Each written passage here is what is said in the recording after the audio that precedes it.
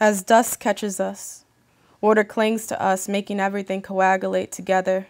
Death caused the border running along drenched spines of passageways.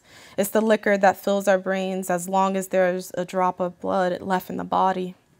There can be a state of matter, its capital that sputters in our gestational tracks, alerting us to spells unknown, unseen ghosts in the dark.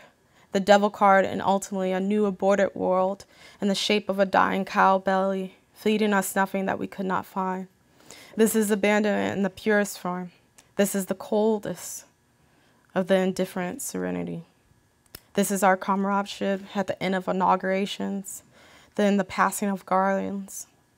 A queen appears. You have nothing and turn back to the cold. At her feet is scrawled. History happens upon the flesh, sitting, waiting to be introduced to the mob theory, whether it's our world versus the barking of indolent dogs begging for the world to end in the shape of their image.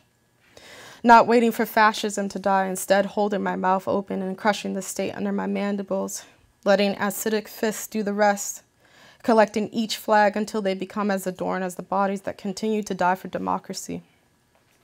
Only in the dark could I scream that something was wrong because my friends lit a flag on fire that hung my body with rope. We cut that rope from the intestines of the hierophant, the father, the family, the state, the money, and the cop, then got born.